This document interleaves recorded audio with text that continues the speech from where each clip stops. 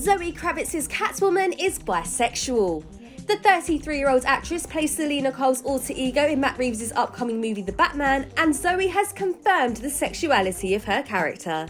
Speaking about Selena's friend Anika, she told Pedestrian.tv, "That's definitely the way I interpreted that they had some kind of romantic relationship."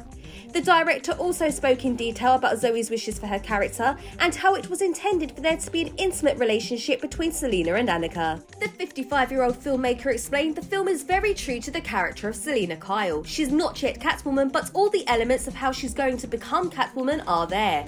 Adding that in terms of her relationship with Anika, he spoke with Zoe early on, and one of the things she said that she loved was that Selena is drawn to strays because she was a stray, so she really wants to care for these strays because she doesn't want to be that way anymore, and Anika is like a stray and she loves her.